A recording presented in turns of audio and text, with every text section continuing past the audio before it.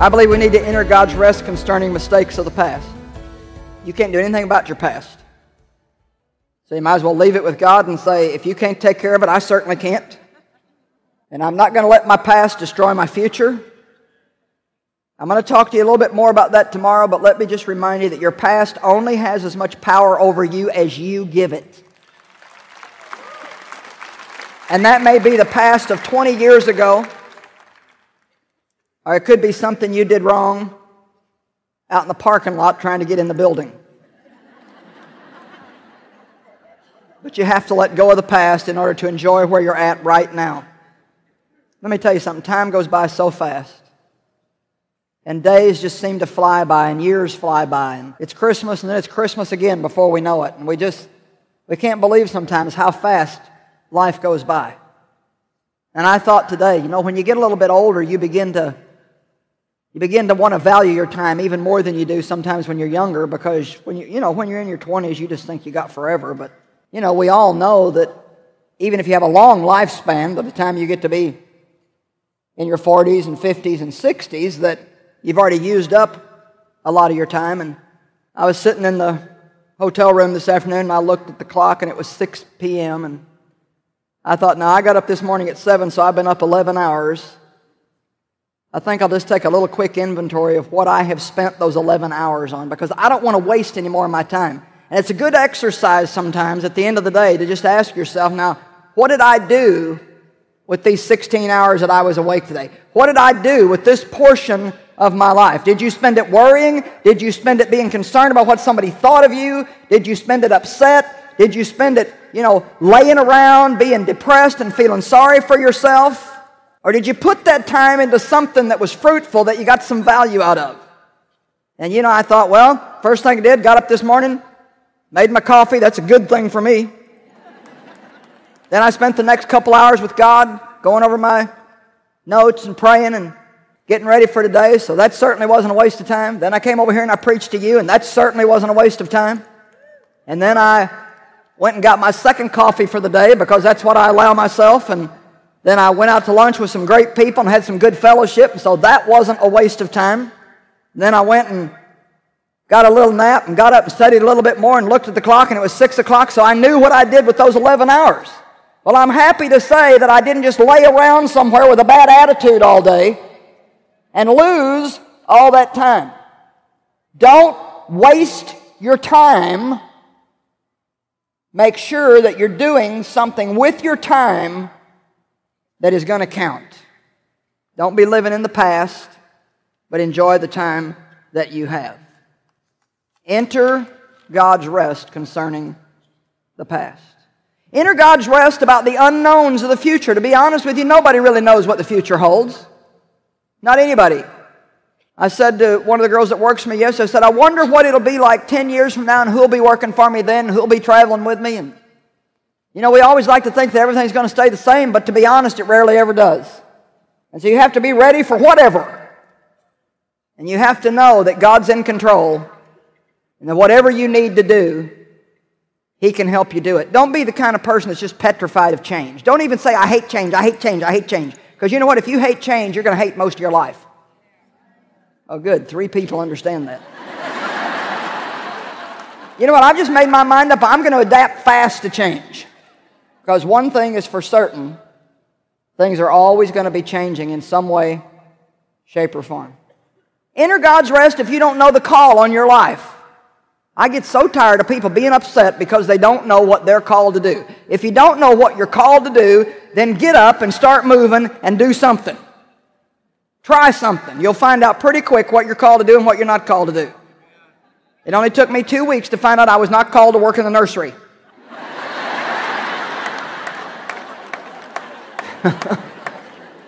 But I might have never found that out had I not tried it. Don't worry about what you're going to do in the future. Don't you agree that too many Christians are upset about that? Oh, what's the call on my life? What's my gift? What's the call on my life? Just go outside every day and be a blessing. Just be a blessing everywhere that you go. That's a call. The Bible says, serve the Lord with gladness. That's a call. I'm just going to be glad. You know, I think a lot of times teenagers get so much pressure on them because every teenager gets asked this question, probably by everybody they know. So, what are you going to do when you get out of school? What do you want to do with your life? I mean, they're 17 and somebody wants to know, what are you going to do with your life? And I've talked to some of them, and it really puts a lot of pressure on them. I guess because everybody's asking the same question, maybe they think they ought to know the answer. And there are a few who do, but there's a lot more who don't. And you know what happens a lot of times? And I think we need to stop pressuring young people to come up with that answer. We need to tell them, you know what, if you don't know what you're going to do with your life right now, that's okay. Because can I tell you something? Most of you did not know what you were going to do with yours at that age, and even those of you who thought you did, it didn't turn out the way you thought it would. So let's just take the pressure off of the young people and stop demanding that they know their future at the age of 16, 17, and 18. Maybe you need to tell some of them, well, when you get out of high school, why don't you take a year off and get a job and enjoy life and don't feel like you just got to run off and do something else. Have some chill time. Just get quiet. Let God speak to you. After being in school that many years, they might need a break. Well, I bet all the young people love me tonight, even if some of the parents don't.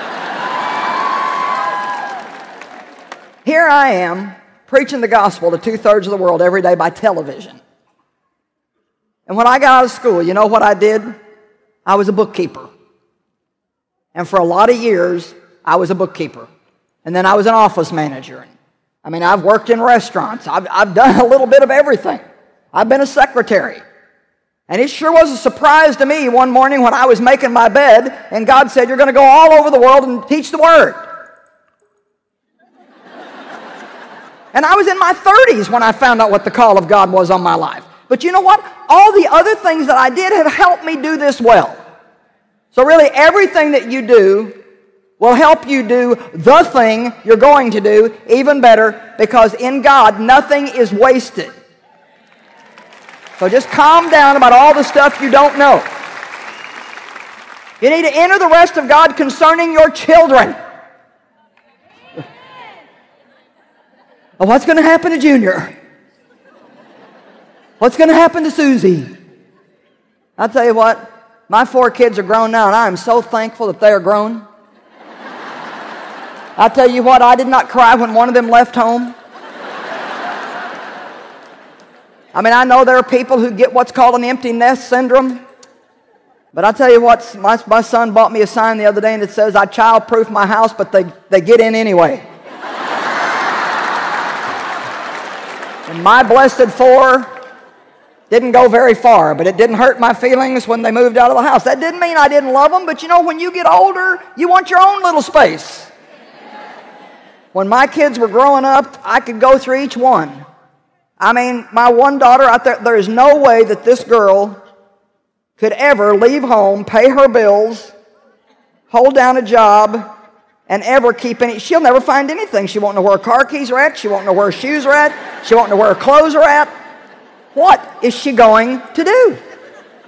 I just don't know what she's going to do. And actually, there were 2 of my 4 kids that I felt that way about. I mean, they didn't do good in school. They hated school. They didn't get good grades. I mean, they were just real, everything's a party and all a ball of emotions, and I was just like, what? Well, one of those children was our son, who is now the CEO of our stateside ministries and oversees all of this media. And the other one that I was talking about has 4 children and just does great, and they take very good care of their money and very good care of their children, and her house is even clean most of the time. Can I share a scripture with you that I think is going to encourage some parents tonight? Go to Jeremiah 31. Say, my kids are going to make it. And you don't have to worry about it. Jeremiah 31, 16 and 17. These are yummy scriptures right here. Are you ready? Thus says the Lord, restrain your voice from weeping and your eyes from tears, for your work shall be rewarded, says the Lord, and your children shall return from the enemy's land.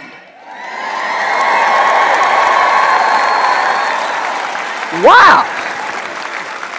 Whew. And listen, and there is hope for your future, says the Lord. Your children shall come back to their own country. Now, every time the devil tries to get you upset about your kids, will you get out Jeremiah 31, 16 and 17 and read it to him out loud? He obviously does not know this scripture. I'm telling you, you don't have to be worried about your kids. Mine made it, and yours will too. And I'm not saying that they'll never have a season where they may do some things that you don't particularly care for, but all you can do is raise them right and trust God. And even if you haven't done a great job of raising yours right, it was almost like I could sense somebody saying, well, yeah, but I didn't raise mine right. I was a mess, and I'm just now trying to get myself straightened out, and I've made so many mistakes. Well, you know what? God's a God of restoration. And He can redeem those years that you wasted. And if you grow up in God and learn how to walk in Him, your children can see such a mighty change in you that they're going to want what you've got. Come on, this meeting is about hope. So enter God's rest. Now, last scripture, Hebrews chapter 12, verse 1. How shall you run your race? Well, first of all, you can't lay down and run. You've got to learn how to sit. That takes time. It takes time. Sometimes it takes years to learn how to live in the rest of God. Then you learn how to stand. You learn how to deal with the enemy. You learn his character. You learn how to recognize him. You learn about his lies. And you learn how to take authority over him. You learn how to not let him bother you. Then you learn how to walk. And a walk is made up of steps, and every step that you take is a decision that you make. You decide every day how you're going to walk that day. Are you going to walk in the flesh, or are you going to walk in the Spirit? Are you going to walk in love, or are you going to walk in selfish self-centeredness? And then after you learn how to sit, stand, and walk now, and not before, you're ready to run. Now, this may be disappointing to some of you because you don't want to mess with the rest of it. You just want to run your race. But I'm doing you a favor tonight by telling you that it's going to take some time. And if you don't want to put the time into your walk with God, then don't ever be jealous of somebody else who's got a strong walk with God and has victory in their life and has overcome their problems. I'm telling you the same thing is available to you if you will do what you need to do to have the victory. Thanks for listening.